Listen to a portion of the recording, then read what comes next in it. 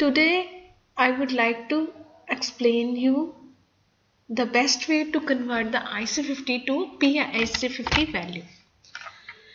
For the generation of any QSR model, actually we need pIC50 value.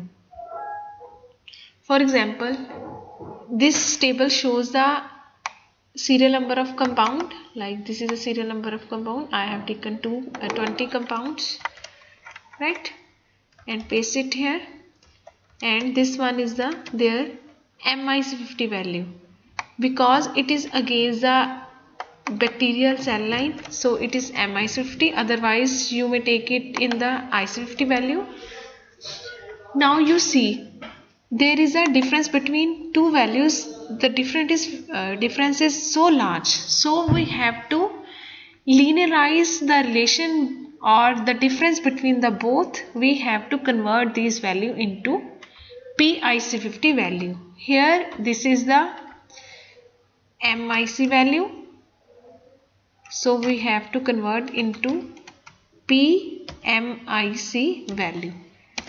P mean that is a logarithm of that function MIC, right? Like after converting the MIC into pMIC, it is so simple to generate the QSR model of this compound, right? In this way, for example, these MIC values are in the units of micromole. Micromoles mean that is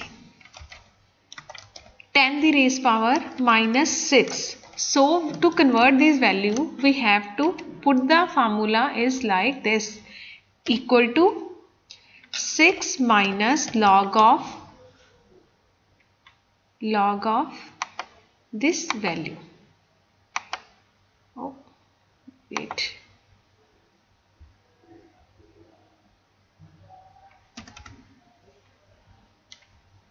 Log of,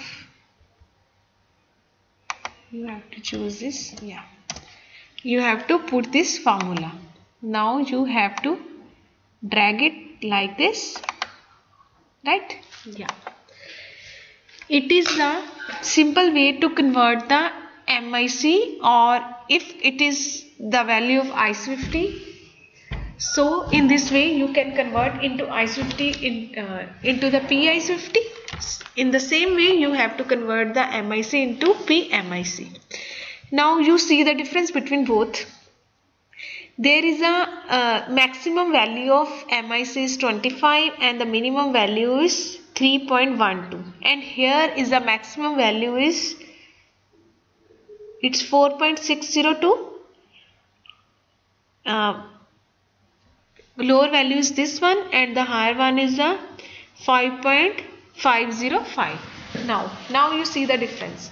Now even you know it is so simple to draw the QSR model or to predict the QSR model or to form the QSR model between this value with their descriptor value than this. So please viewer, apply this formula into your pharmacological study to develop the simple and effective models, right? Even if you have a problem to convert this value into pIC value, please comment in the comment box. I would like to explain in more detail also, right? You should remember this formula, 6 minus log the value of that activity. If the value is in micromole, if this value is in nanomole, for example, if it is in nanomole, nano mean 10 the raised power 9, right? If it is in nanomole, its unit is nanomole, nano mean is 9. In that case we have to write the 9 minus log of that value. Here you have to convert the value of this, right? So it's depend upon this unit of that activity. If it is micromole, it is 9. It is it is micromole, it is 6. If it is nanomole, it is 9. Or it is centimole, that is it's 2, so on, right? So you should apply this formula in your QSL studies and it will definitely help you. To see these type of videos in future also, please do subscribe my channel and do not forget to click that bell icon to see the future notification. Thank you so much. Even if you have a problem to develop any kind of model, please comment on my channel comment box and do comment on the Facebook also. I would like to explain the problem or solve the problem in detail also. Thank you so much.